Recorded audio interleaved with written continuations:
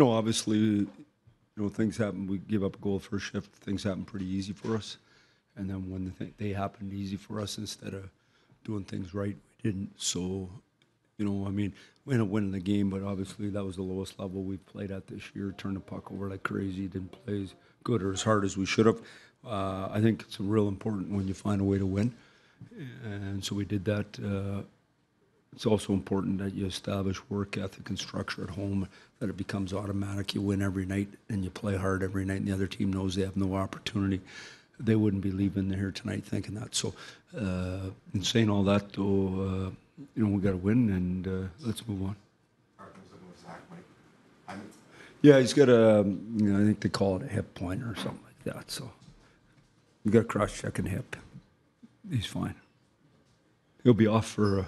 Those are hard, though. You're off for a few days, but you get better quick. So. What do you think of Josh Levo when he stepped up a little bit more after Zach went down? Well, I just thought that he's had pretty good exhibition thus far. I think he's worked pretty hard. He's in way better shape, and we've said this. I've said a number of times. If he works hard, he's going to have success, and he's just got to catch himself doing it every day. Carrying ball, making things interesting for you this early in camp. No,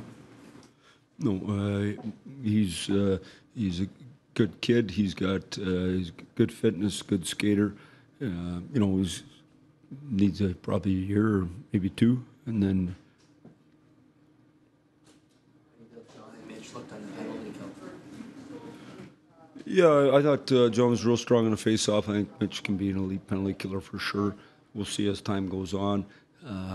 We haven't used them in practice. We're going to have to start using them every day in practice as well, and so we'll get a rotation on that going, and then I think that'll give them a better chance. Mike, are you surprised by how fearless Sandy is? He's a good player. You know what?